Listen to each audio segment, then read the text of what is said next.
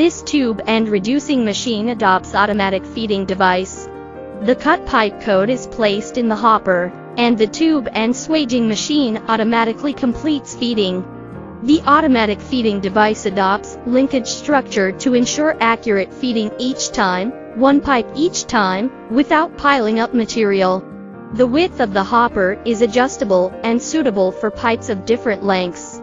Shrink head adopts rotary forging structure with casting shell to ensure the forging strength and life.